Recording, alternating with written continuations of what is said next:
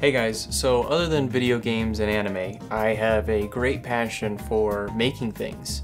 I like to sculpt, I like to paint, and cosplay. But today we're going to be making antenna toppers. These things. You may have seen these things before. How are we going to make our own? Well, we're going to be taking a yoga block and turning it into something like this. These are ones that I've made before. We have Kirby over here and we have a blue shell. And I made a crappy no-faced one just for fun. So today we're going to be making a Totoro one, a better blue shell, and a Gojo from Jujutsu Kaisen. And this Gojo is going to be cute themed. It's going to be more like a Nendoroid, just to keep it simple. We want to work with simple shapes. Alright, so getting started. This is an overshot of all the tools that I will be using, from sandpaper to a drill to scissors and some glue. And I'm going to be using acrylic paint for this.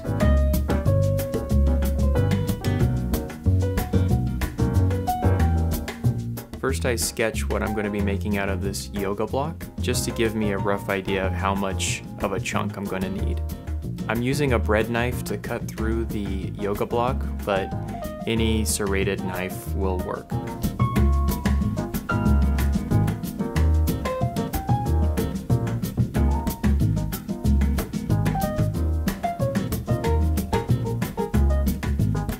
Now this is going to get messy, so make sure you have a trash bin to throw away all the excess chunks. I use 100 grit sandpaper to sculpt the basic shape of the antenna topper. It does a really good job of cutting through the foam and shaping what you need.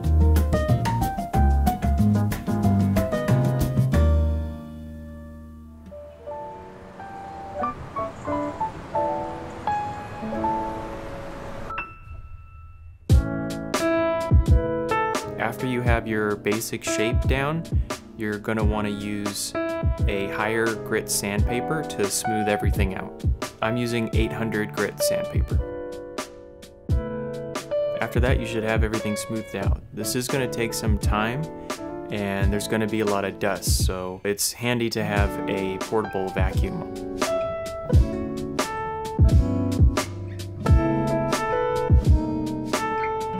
Next, I'm going to be shaping Totoro's tail, using the same process as before.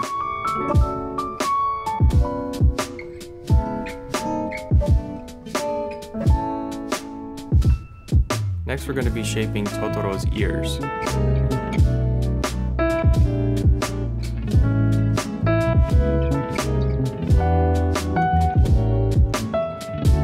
Here I'm using regular gardening wire to put through his ears for more stability.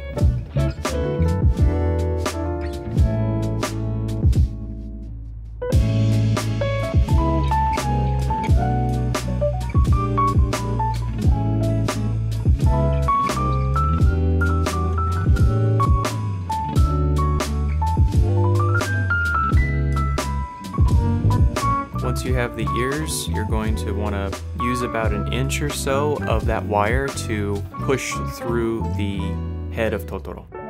After that, you should have your ears in place. The best glue that I've found to work on foam is this contact cement. It's flexible, however, make sure you wear a mask and use this glue in a well-ventilated area.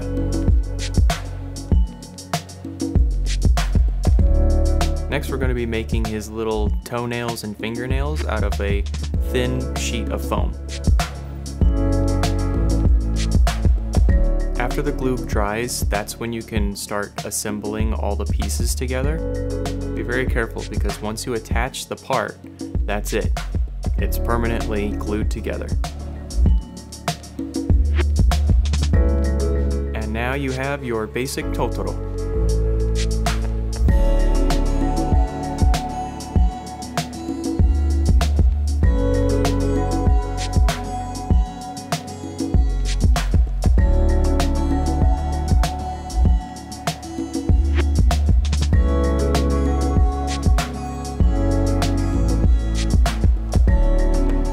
be making the blue shell. Again, I'm just cutting out a chunk of foam that I need to use.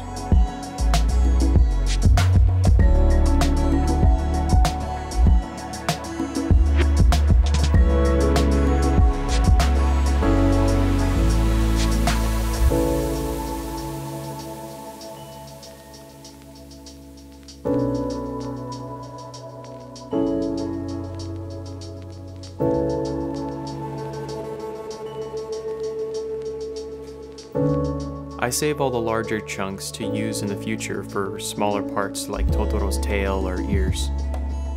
Having art projects and making things always makes me feel better, especially when I'm dealing with my depression or anxiety. It's really nice and really helps to have something to focus on and enjoy the process and that satisfaction you get once you're done and you see the thing that you created and you can be proud about it. There's nothing like it. There's nothing like the experience, and I encourage everyone to try to make something.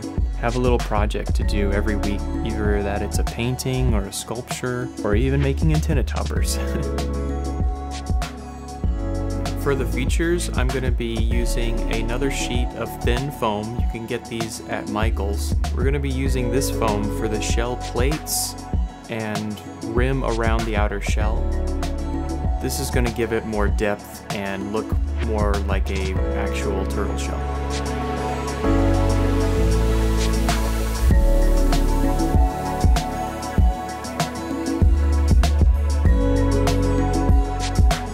Use this glue very sparingly. You do not need a lot.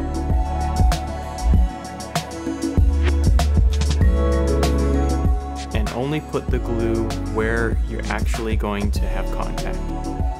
After cutting out each plate, you're going to assemble them once the glue dries.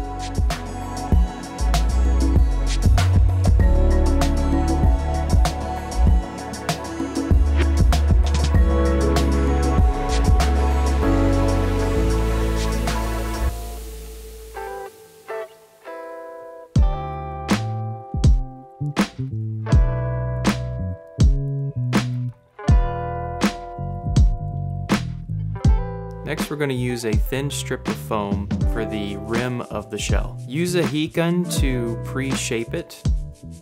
Oh, by the way, heat guns get hot, so if you reach over it like I did, yeah, just be careful.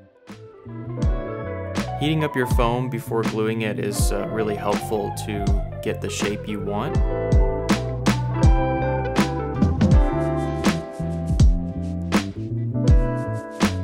What I'm doing is I'm rolling this up to make a nice rim for the outer shell.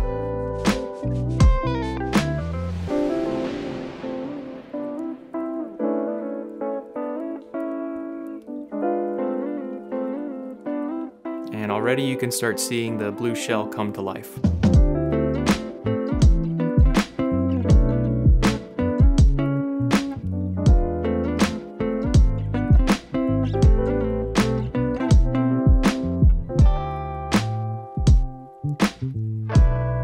Next, we're going to be cutting out triangle chunks for the spikes of the blue shell.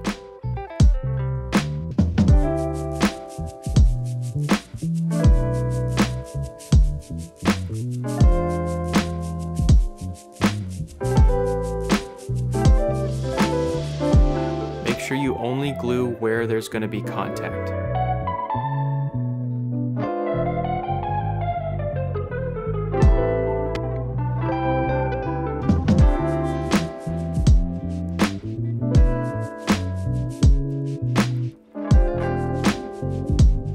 After that, your shell is ready for painting.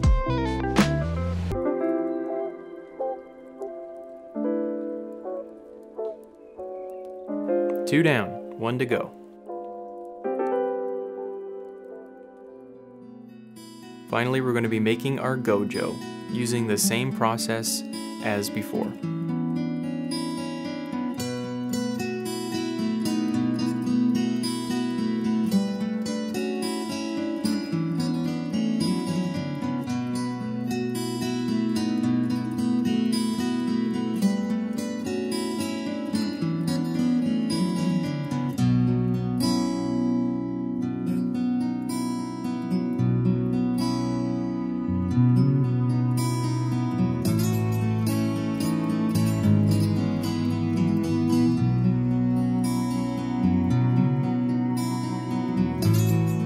For the ears, I'm going to be using a slightly thicker sheet of foam.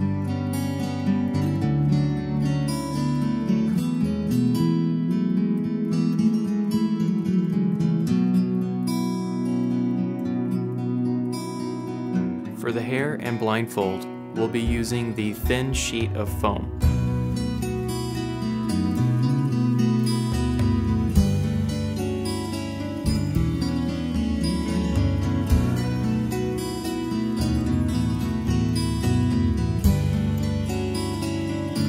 I'm using scissors to cut out the spiky hairstyle.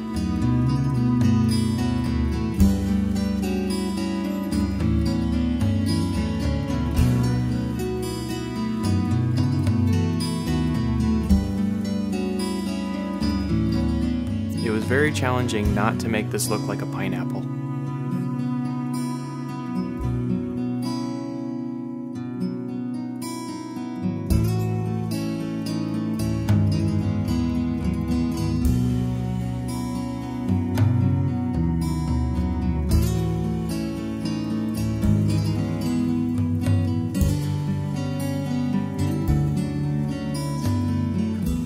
Now we move on to the next step of prepping our toppers for paint.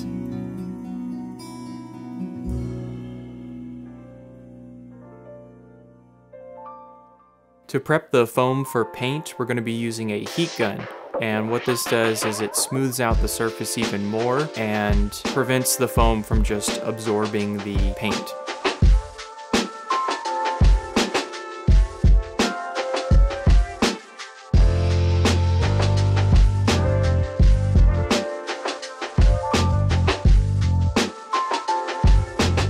As a base coat, I'm going to be painting everything white. The foam still absorbs some of the paint, so I'm doing 3 coats of white each, using a heat gun in between coats.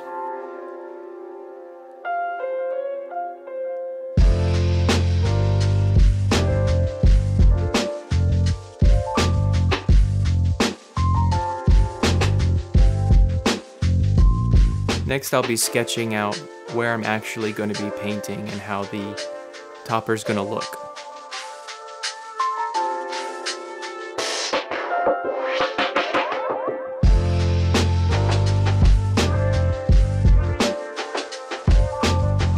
For Totoro, I'm gonna be using slate gray acrylic paint, and essentially every color I use, I'm putting 3 coats each.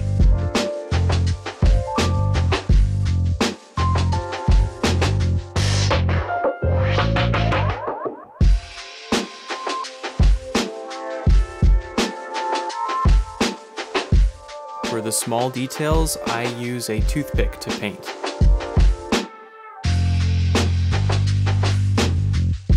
For Totoro's stomach, we're going to be using white with a drop of yellow, just a tiny bit.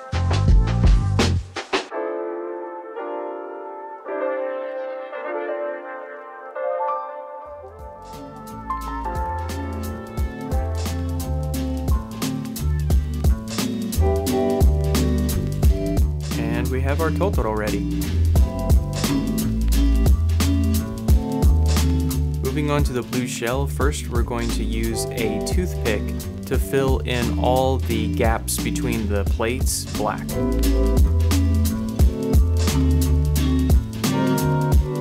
For the blue part of the shell, we're going to be using bright blue, 3 coats for this as well.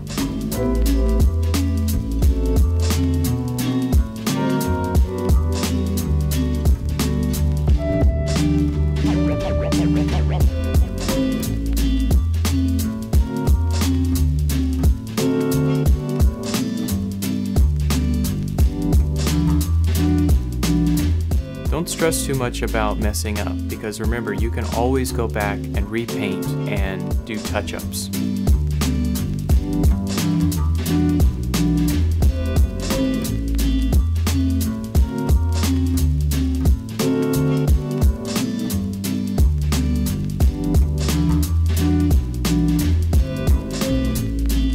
For Gojo's blindfold, I actually discovered that 1 coat looks really good.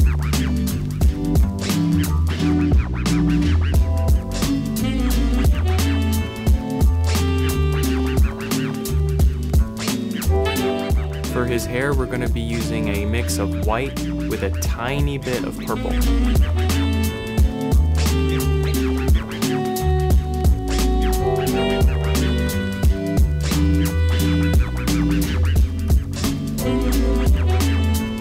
For his skin, we're going to be using a light flesh color mixed with white.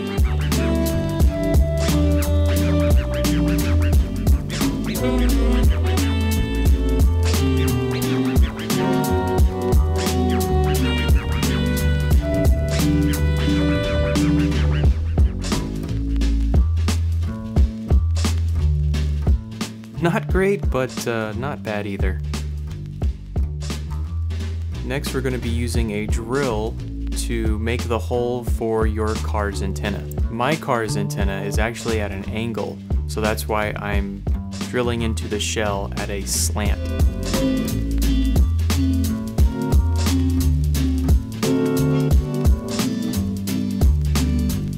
Make sure you use a drill bit that's a lot thinner than your car's antenna. You want this to have the ability to grip.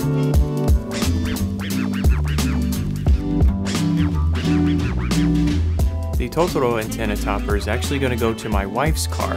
Hers is a little thicker, so I'm using a bigger drill bit.